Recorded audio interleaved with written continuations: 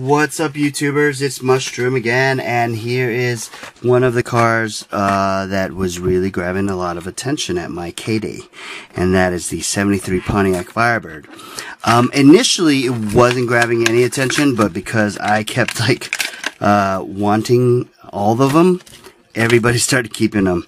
And the reason I wanted them is because, I mean, look at those tempos. They're fantastic. This Firebird was one of my favorite cars from the 70s.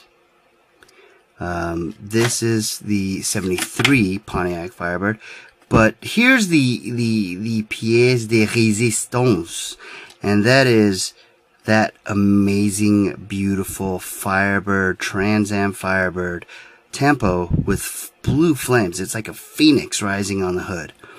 That is amazing. Amazing, amazing, amazing. So, anyways, like I said, I really was looking for no taillights. Hot Wheels, come on. I really was trying to find all of these that I can find at my K-Day this past Saturday.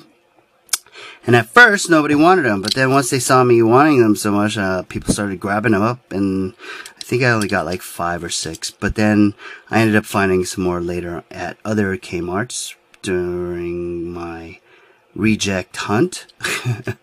Anyways, here it is, the 73 Pontiac Firebird, another amazing company that is no longer with us. However, Buick is still with us, holding on by a thread. Thanks for watching. Give me a thumbs up. Questions and comments down below. And thanks for watching this Quickie Car review. I got more coming. Keep in touch.